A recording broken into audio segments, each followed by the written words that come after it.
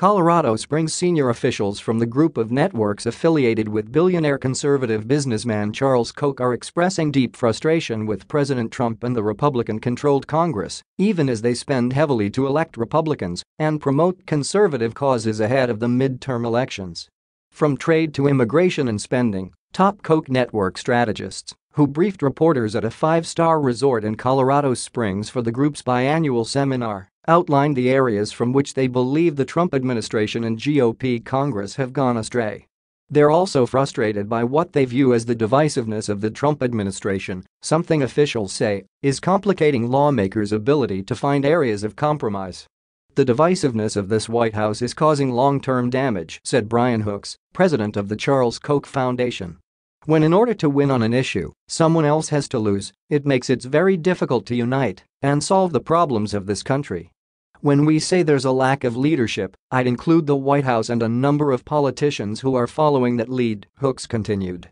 There's a need for someone to step up and show people it's possible to achieve things when you unite people together rather than divide them.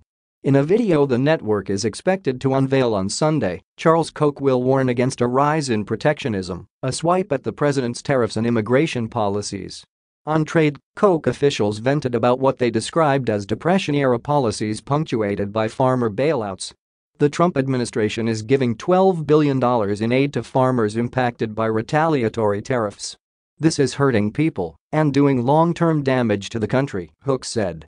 And Koch Network officials said they're appalled by the Trump administration's zero-tolerance policy, which resulted in thousands of children being separated from their parents at the southern border. The administration is rushing now to meet court-ordered deadlines to reunite those families.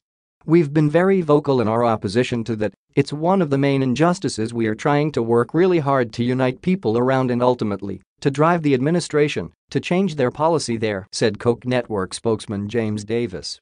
The Koch Network also voiced issues with the Republicans who control both chambers of Congress.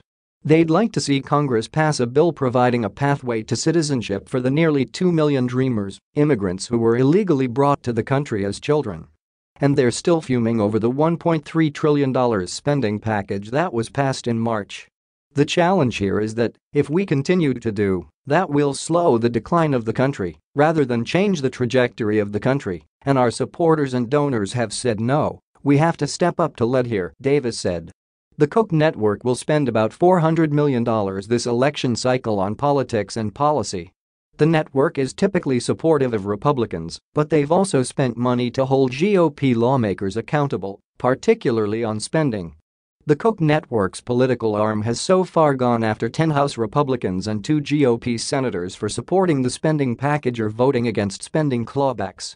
Still, a sizable chunk of the political money has been pumped into races supporting Republican Senate candidates going up against Democrats seeking re-election in states Trump carried in 2016.